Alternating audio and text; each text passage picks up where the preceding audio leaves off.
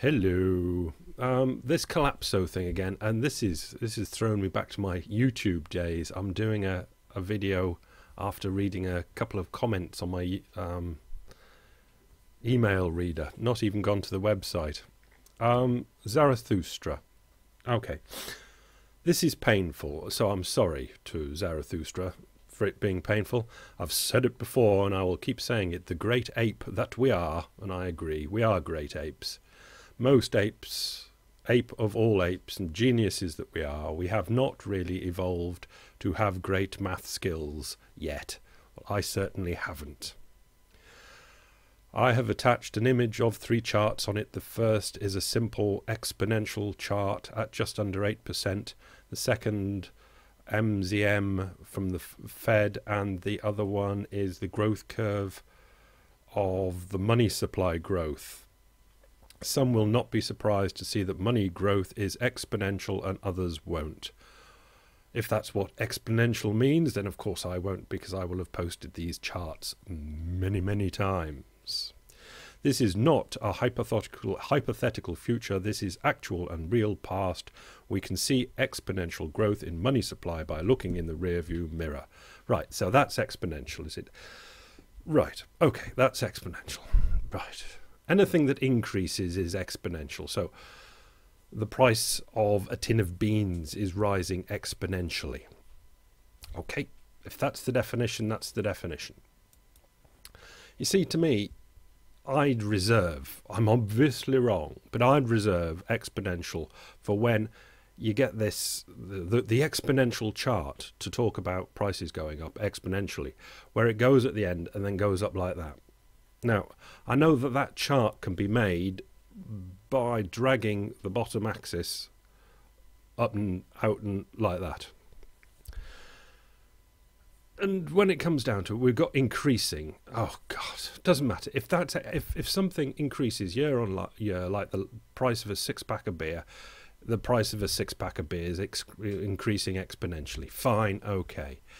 So let's at least inject some use into this. The price of a tin of beans is increasing exponentially every year because the money supply is increasing year on year. Yes or no? Perhaps. Oh God, no, this is just doing my head in. So the money supply is but it's not, it's just increasing. If it had to double every year,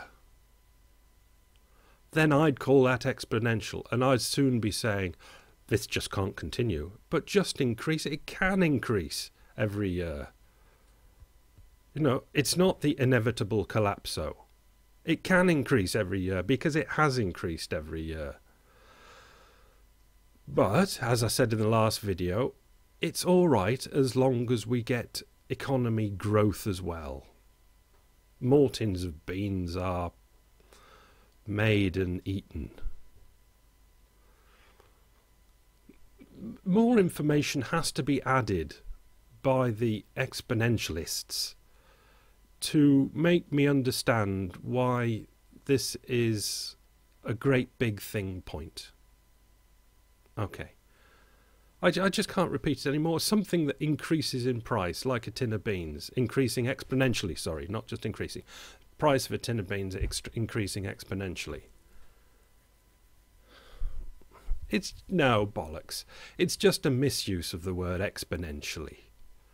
The money supply is increasing. MZM is increasing, or it isn't, I don't know. But generally, over the years, for the last 100 years, it's increasing, just like a tin of beans price is increasing. But that, during that time, that last, let's go back to 1900, let's say.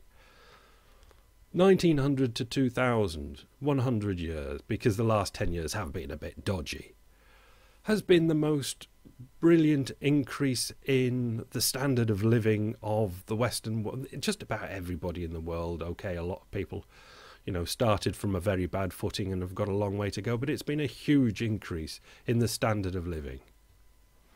So we've got things to balance things, and we've got to go, well, So we've got this exponential rise. Oh, this is just driving me mad.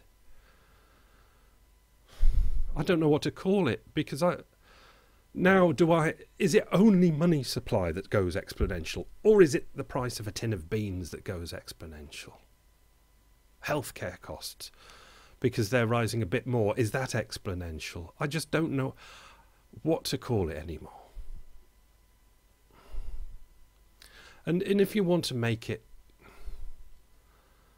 really meaningful, add something really meaningful and say something like, look, we can't increase. One you say is 8% a year.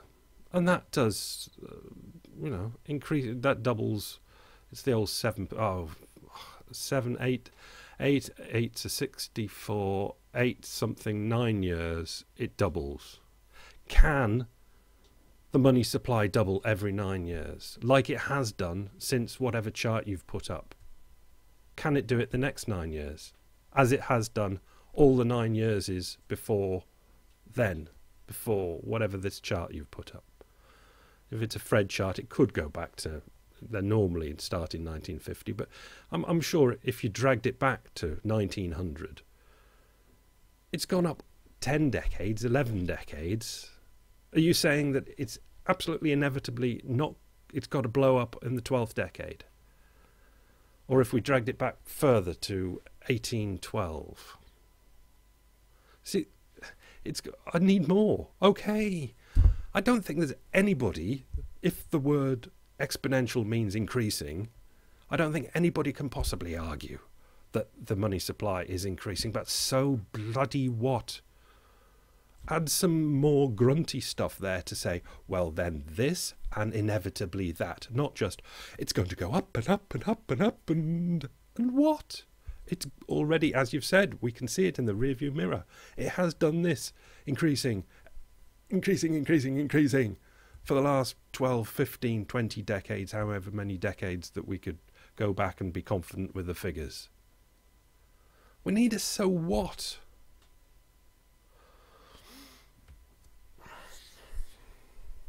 Exponential. I'm not going to go for it. Exponentially, for me, I'm not going to be convinced. Sod off. Exponentially is when something is doubling every year, for me. So it goes 2, 4, 8, like on a chessboard, and it goes absolutely berserk towards the end because it's a huge number doubling into a mega huge number. Something that's increasing, like the price of a tin of beans, is not increasing exponentially. It's just bad use of words.